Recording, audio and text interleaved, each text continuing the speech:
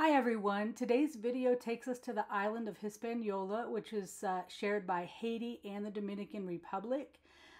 This is in regards to Royal canceling their stops at Labadee, Haiti. I wanted to put this map up so that you could see that Haiti and the Dominican Republic share the same island. Now, there's some question as to whether stops will continue in the Dominican Republic. As of now, ships are still calling on the Dominican Republic.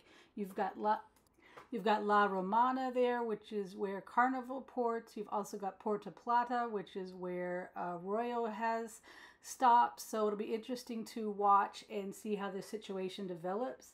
As of right now, like I said, those ports are still happening. It's two different countries sharing the island, and I know that all the cruise lines are watching the situation and making sure that everything is fine as far as the Dominican Republic is concerned.